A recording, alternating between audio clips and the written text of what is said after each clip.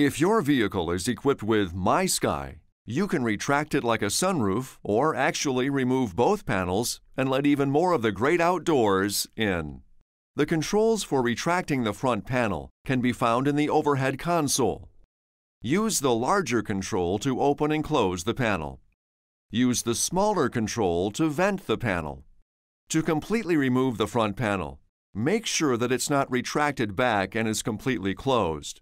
From inside the passenger compartment, insert the supplied key into the latch keyhole. Now, rotate the key towards the symbol to release the lock so the handle pops to an unlocked state. Remove the key and pull downward and swing the panel handle to the roof and slide the panel out of its track. From outside the vehicle, completely remove the panel and store it in the roof panel bag located in the cargo area. If you would like to remove the rear panel, repeat this process and store the panel in the roof panel bag. To ensure the safety of your passengers and cargo, clip the bag to the tie-downs located in the back of the cargo area. To install the panels, you must start with the rear panel.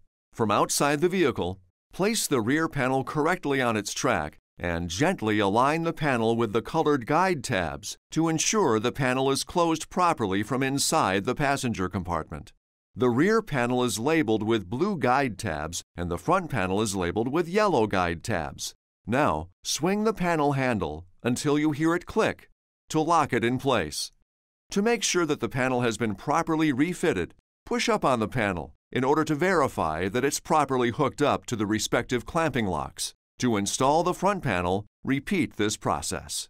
Please refer to the instruction manuals on the Owner's Information DVD or jeep.com/en/owners/manuals for complete details and other important safety information.